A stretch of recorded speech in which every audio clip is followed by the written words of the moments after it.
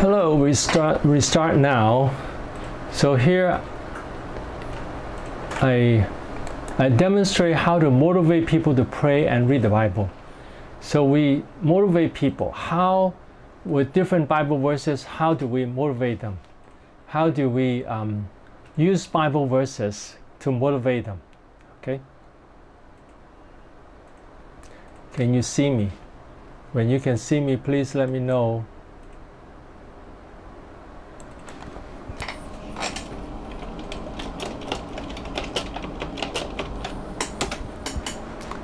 Okay, we want to motivate people with God's grace so that people have motivation to obey God, so that people want to obey God, so people enjoy obeying God. So that's our purpose, so that it's not by pressure that people obey, but people obey happily, joyfully.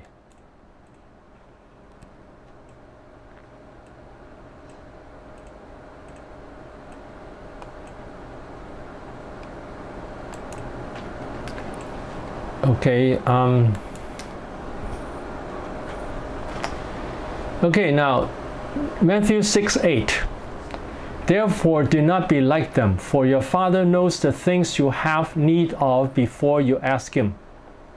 So this verse, God says that do not be like the Gentiles, for your Father knows the thing you have need of before you ask them. So we don't have to repeat what we need to tell God what we need.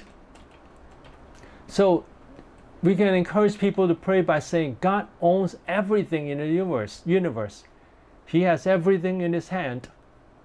He knows our needs. And God cares about the sparrows. He will care about us much more. So He cares about the sparrow. He will care about you. Now, why does God care about the sparrow? There's so many sparrows. There's so many other animals all over the world. Why does God care about the sparrows? Because God is love. He cares about animals. He cares about birds. He cares about the animals in the land. He cares about the worms. You know, the worms are important to the world, because without the worms there won't be birds. The birds eat the worms, and the trees and the plants, they're all important, and God provide the nutrition for each kind of animal and plants. And so God cares about the whole universe, and He cares about us more than the universe, because the universe was created for us. Okay, and then we don't have to keep telling God about our needs. He knows our needs already. When we love and obey God, He will give the best to us. So when we encourage people to pray, we say, God knows your need. When you love Him and obey Him and seek the kingdom of God and His righteousness, and all these things were given to you. So we spend time enjoying God. Delight yourself in the Lord, and He will give you the things your heart desire for. Zephaniah 3:17, He will take great delight in you. He will quiet you with His love. He will rejoice over you with singing.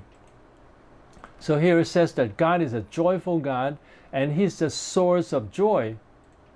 And when we build up a relationship with God, He will be very happy with us and will give us the best. Now this is very important. So this verse tells us that God is happy to be with us.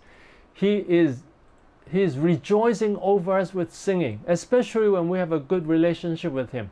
When we love Him all the time, when we praise Him and worship Him, He's happy with us, and then He will bless us. So when we pray, don't think of just asking. Think of building the relationship. Now, one time in a mission field, I was, praying for someone, but the way I pray was like this. I say, thank God, hallelujah, you're so wonderful. Thank you, Jesus. Yes, Jesus loves me. So I pray and sing and enjoy God. God, you're so wonderful, hallelujah. And this person started to have manifestation of evil spirit. And then the person next to me said, Are you driving out demons?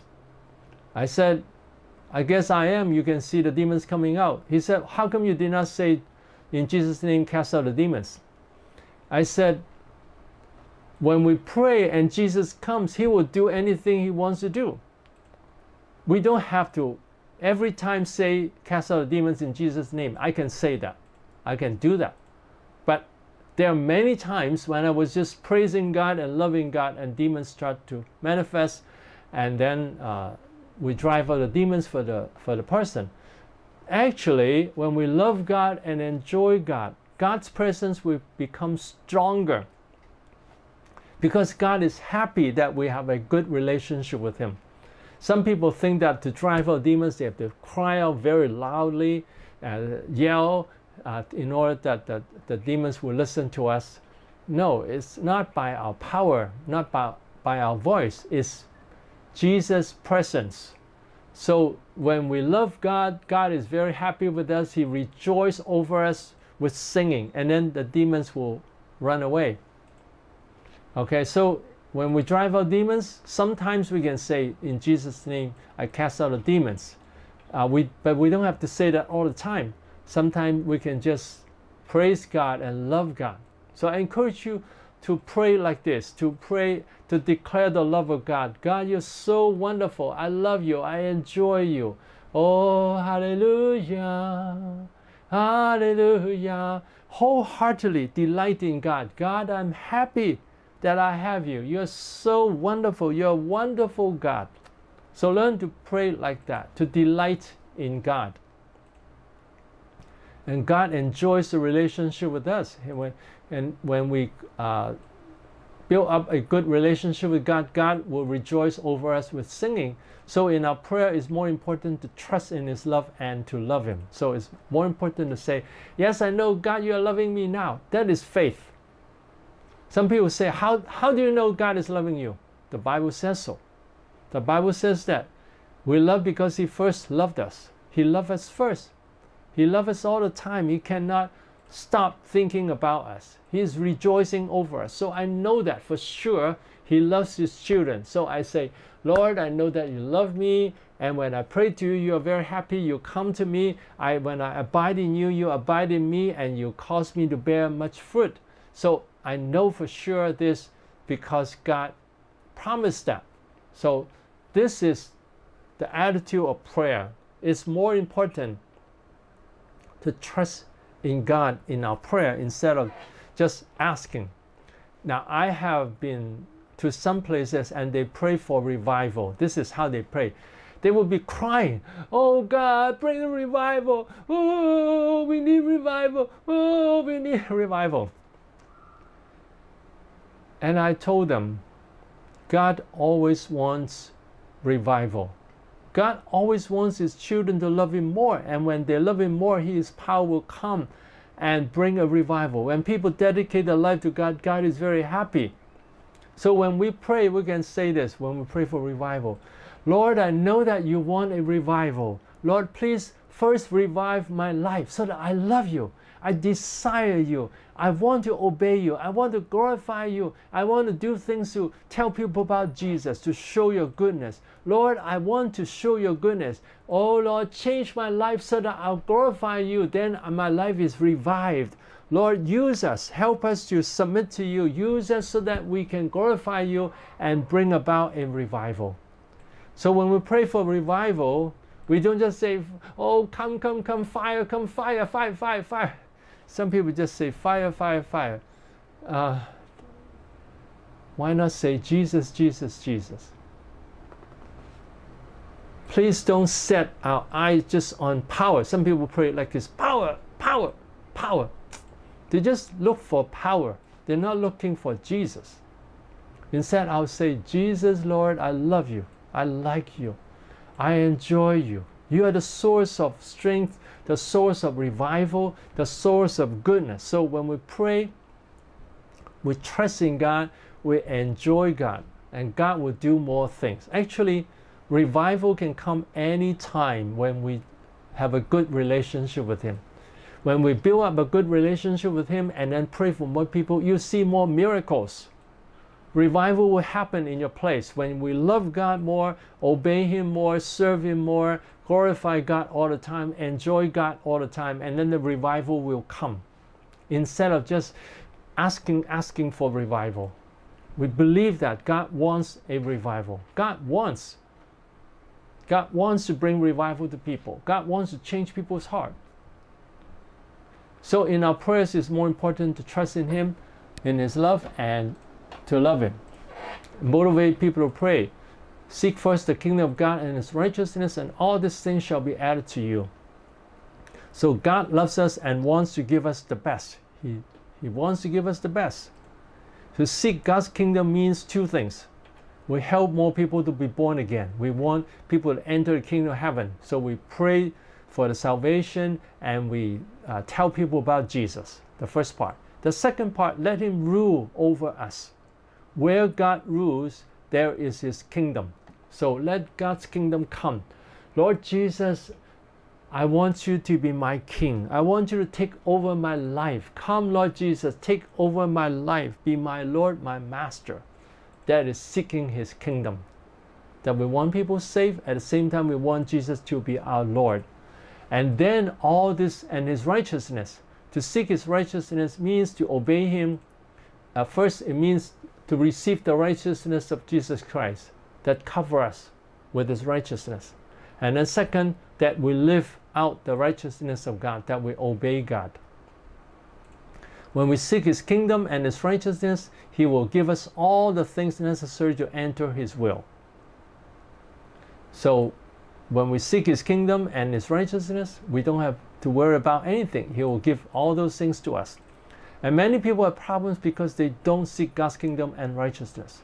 Because many people just live for themselves. They're selfish, they worry, they don't pray to God much, they don't enjoy God, they don't believe in God's goodness.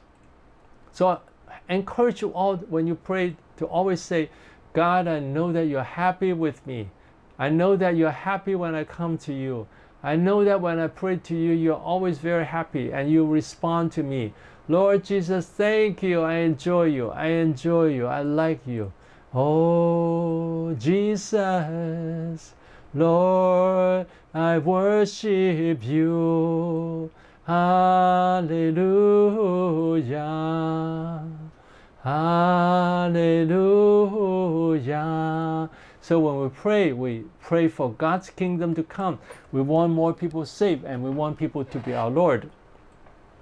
1 Corinthians 2:9, eye has not seen, nor ear heard, nor have entered into the heart of man the things which God has prepared for those who love Him. So when we love God, God has prepared for us many, many wonderful things.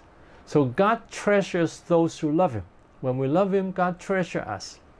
When we sincerely love God, He will prepare for us things we cannot imagine with His creativity. That God, when we love Him, He'll prepare for things that we cannot imagine. And with His creativity, He'll create wonderful things. So the nature of God here is His creativity and His willingness to give. He has many good things He wants to give to people. And another quality, nature of God, is He is generous. He wants to prepare the best for us. He wants to give us the best. So in our prayer, it's more important to love God than to ask for blessings. When we love God, He'll prepare for us things beyond our imagination. This gives us motivation to spend more time loving Him in our prayer. So that will give us motivation and say, Lord, I want to love you. I want to trust in you. I enjoy you. Oh, I delight in you. You're so wonderful, so good. And we want to worship you. We want to love you and obey you. I want to do the things that you are happy about. I want to cause you to be happy. I want to do things that make you happy. Thank you, Jesus. Thank you, Jesus. Hallelujah. So when we have the heart to love God means first to desire God, to appreciate God. Desire Him, appreciate Him, and to want to be in His presence, and to obey Him, and to glorify Him, and to love the people that He loves, that He loves His children, that we want to love His children. Okay, and a verse to motivate people to pray. John 6:44. No one can come to me unless the Father who sent me draws him. So it's the Heavenly Father that draws us to come to Jesus. The Father will draw us to come to Jesus. So God wants us to come close to Him. God draws people to come to God. God is a God of relationship. He wants us to come close to Him. It is God who takes the initiative to attract us to Him. So we don't have to worry that God does not accept us. So it is God who wants to accept us. It's God who attracts us to Him. So we don't have to worry and say, oh, God doesn't want me, God doesn't like me, God doesn't accept me. We don't have to say those things because God really desires us. Now, many people say, I don't have a good relationship with God. And I tell them, you just say to God, God, I need you, I need you, I need you. I know that you want me to come to you. I know that when I need you, you'll come to me. Just have the faith. Faith is believing in what Jesus promises, what God has promised. God has promised this thing, we just trust that. And then God will give to us, and He's drawing us to Him. Even when we sin and are lazy to pray, He still tries to attract us back to Him. So He tries to attract us. Many times, many Christians say they have sinned, but the Holy Spirit keeps moving in the heart to draw them to Jesus. Of course, it's best that we repent willingly and stop the sin immediately when the sins are in our mind. We want to stop the sins and immediately we obey Him. Then God is very happy with us. When God is delighted with someone, He'll bless this person more. But even when this person sins, God still continues working His life. But it's best that we already say no to sin, and then God is happy with us, and then He will continue to bless us. So God will bless those who respond to Him more, who take care of their sin and love God more. God will be happy with them. So we can be confident that it's not hard to come close to God, and it's not hard for God to bless us.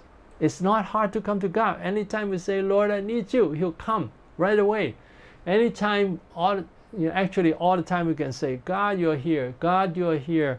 You're right here blessing me. Thank you, Jesus. Thank you, Jesus. I love you.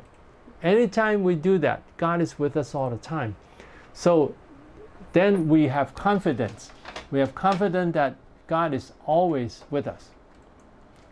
Okay, here, James 4:8, draw near to God and He will draw near to you.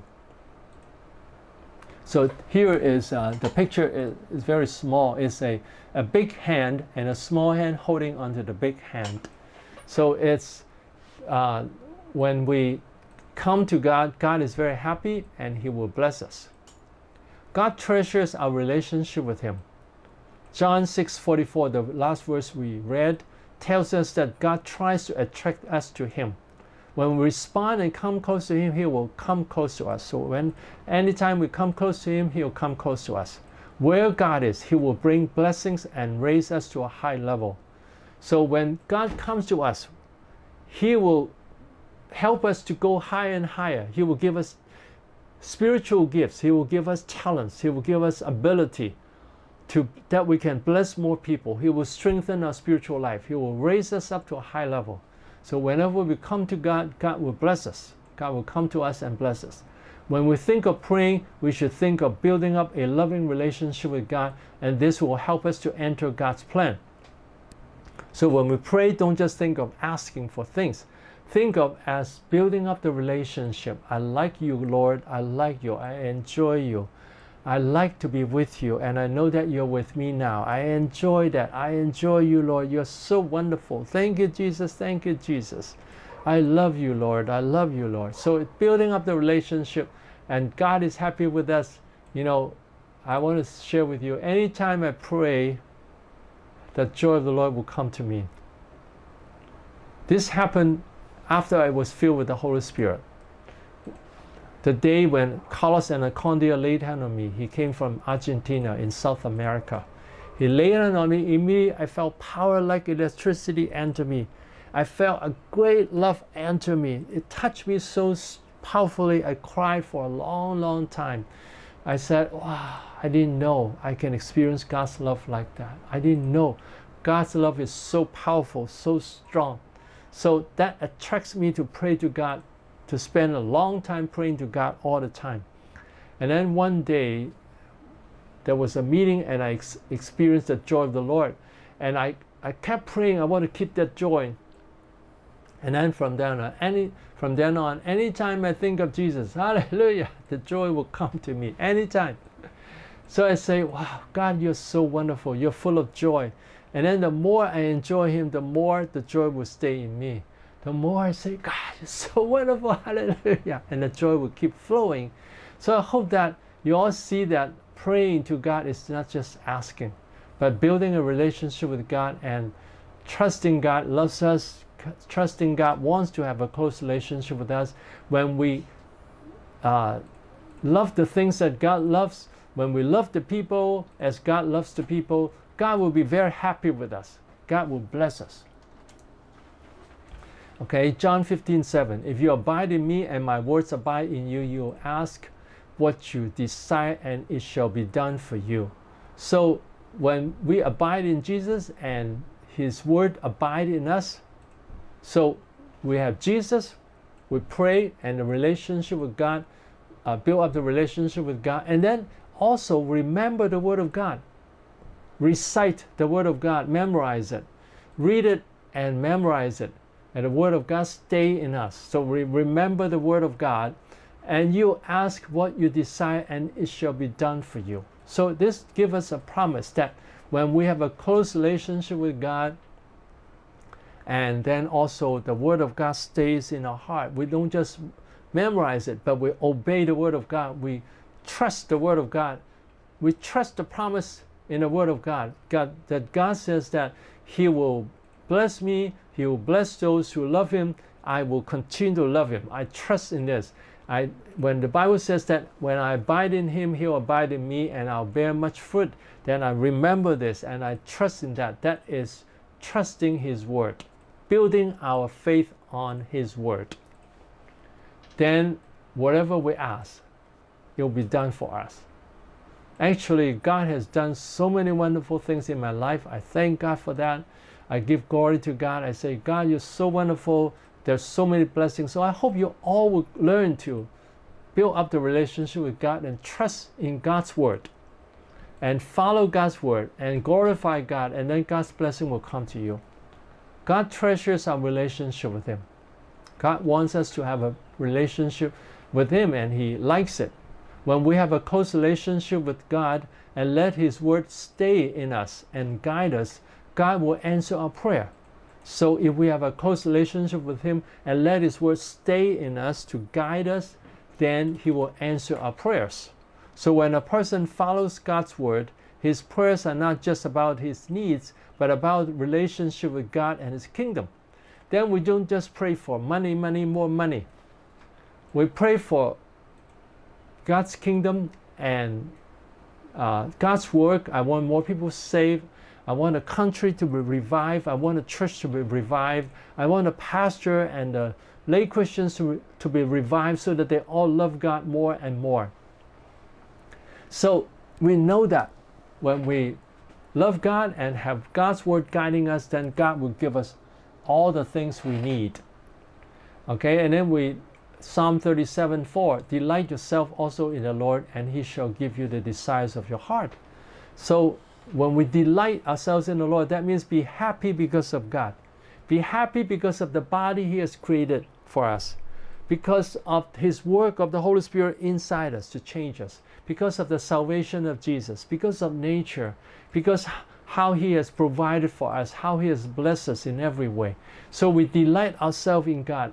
We think of God, we say, God is so wonderful. When we praise You and worship You, I experience joy. You're so wonderful, so good. Then we are delighting ourselves in God, that we are happy because of God.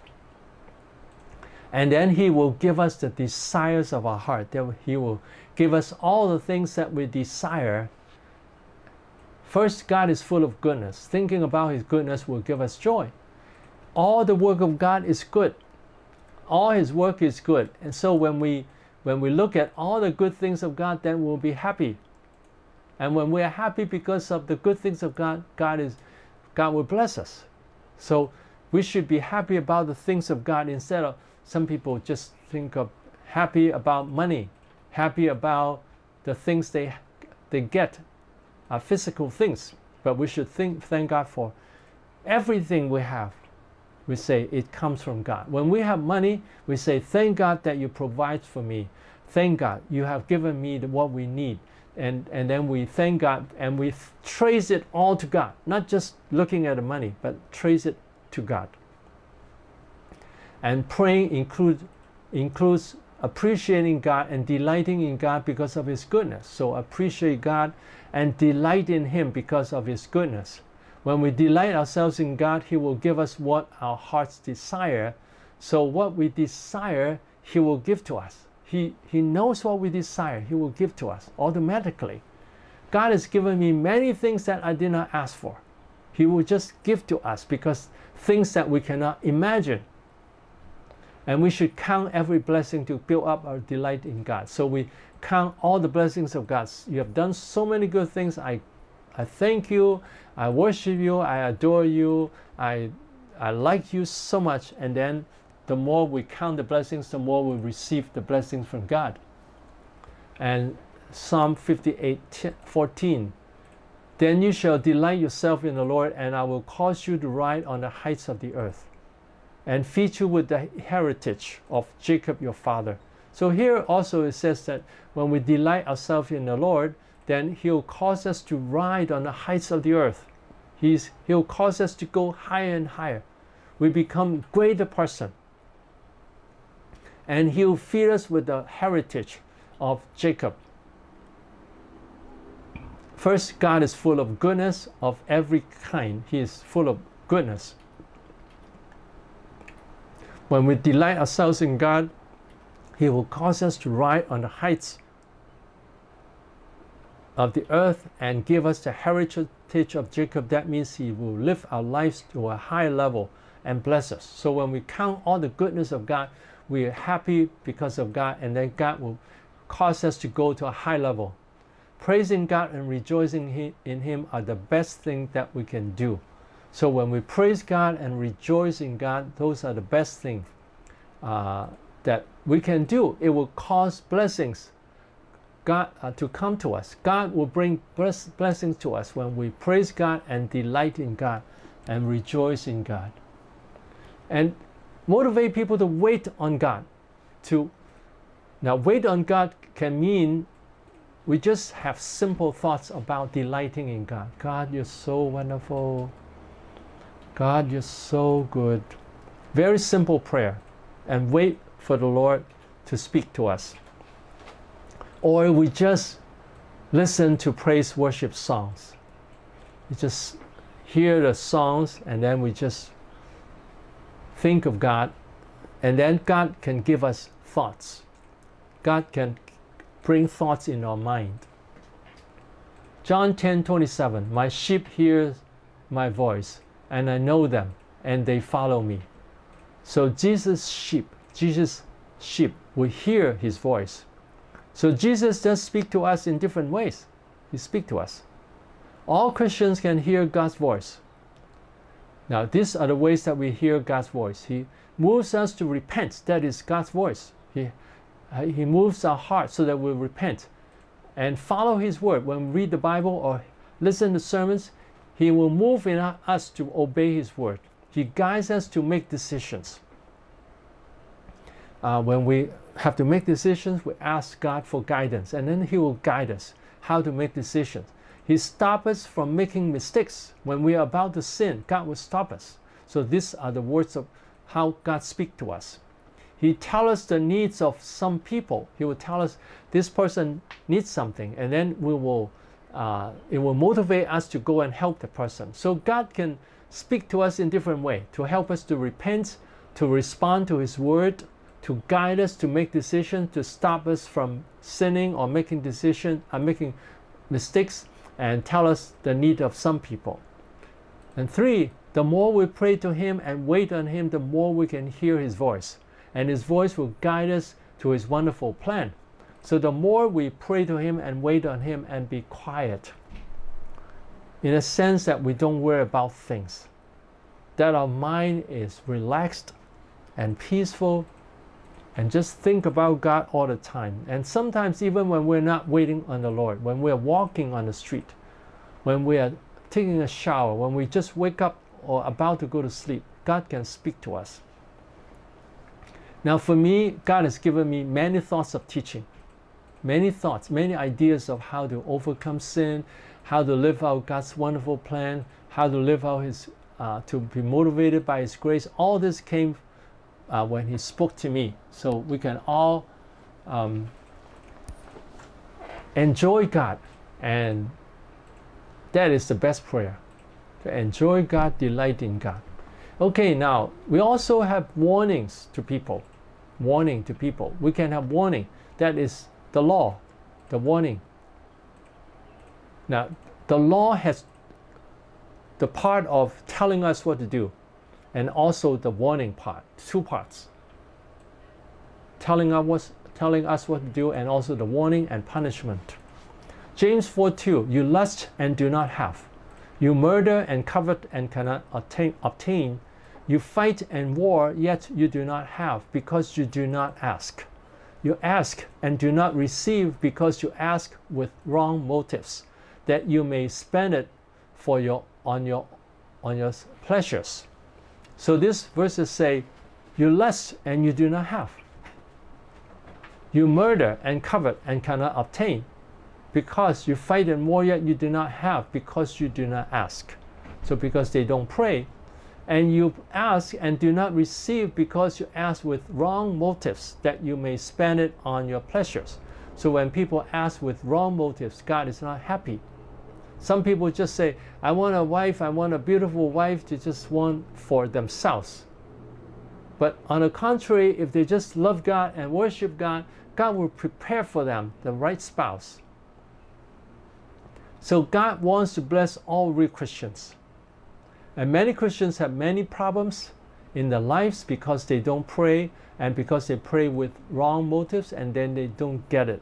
So when people don't pray and they pray with the wrong motives, then they don't receive it. So this verse tells us there's a warning. And also Jesus said that he who doesn't abide in me, and then I won't abide in him, and then he'll be like a branch that's thrown to the outside and dry up and thrown to the fire. So when people don't have a good relationship with God, there is a warning that he can be thrown to the fire. That's a warning. For every commandment, there's always grace and promises, but also there's always warning and punishment when people disobey. Now, sometimes the grace, the promises are not right there, but it's in the whole Bible. In the whole Bible, when we obey God, what God will do, how He will bless us. That is in the whole Bible. So sometimes in some verses it just tells us what to do. It didn't say the grace, but if we look through the Bible, we can find places that talk about how we can receive the blessings, how when we obey He will bless us.